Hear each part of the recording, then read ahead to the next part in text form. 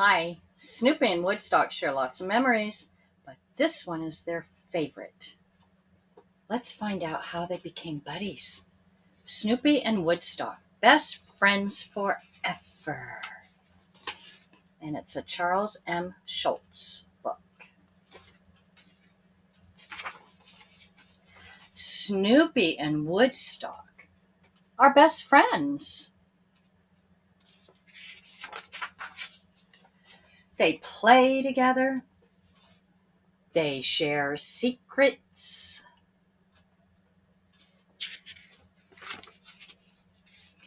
But how did they meet?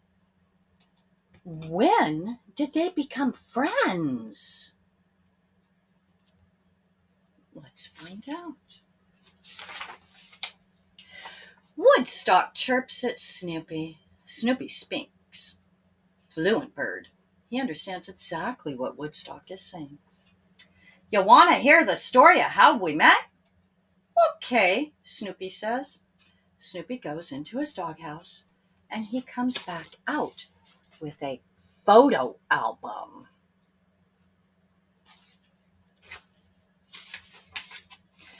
One day, I woke up from a nap and discovered someone had built a nest on my stomach, Snoopy says.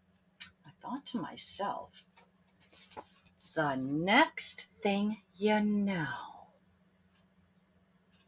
What was he thinking? What was the next thing? Baby birds. Those baby birds were so cute, but they chirped all day and all night, Snoopy continues.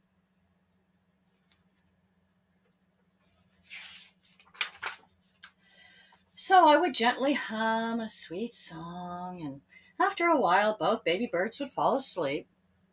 I kept waiting for the baby birds to fly away, but there was just one problem. They didn't know how to fly.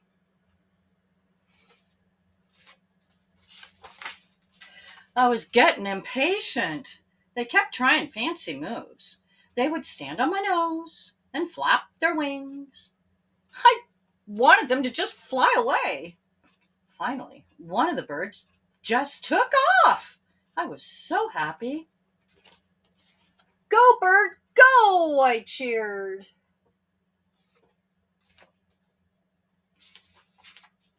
But he was back almost immediately. The next thing I knew, he was hanging on my nose with all his might, as if he never wanted to let go.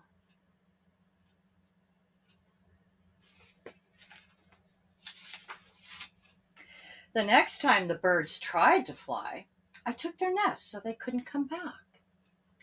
Go, birds, go! You're on your own, I shouted. I waved goodbye.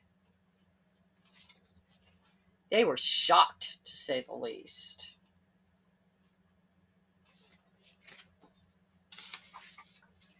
Woodstock chirps at Snoopy. He knew Woodstock was asking him what happened next. I started to feel a little guilty, Snoopy says. I felt bad for making the birds leave their home so soon.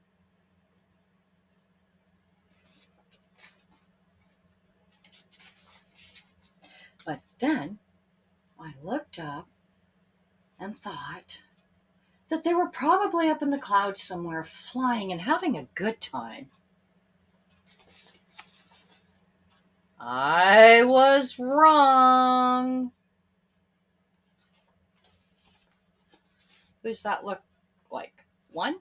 There's two. That's what he's thinking. There's one. One bird kept coming back again and again, Snoopy continued. He smiles at Woodstock. It was you. Woodstock tells Snoopy he doesn't know what kind of bird he is. Does Snoopy? I'm not sure. What kind of bird does he look like, guys? Snoopy's thinking. He says, I'm not sure, Snoopy tells him. I know you're not an eagle. Because you don't like heights, Snoopy says. And you're not a duck, Snoopy continues, because you can't swim. So I don't know what kind of bird you are either.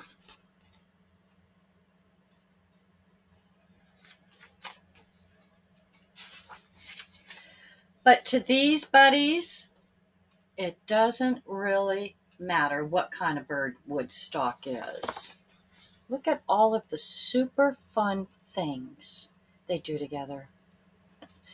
Even golfing.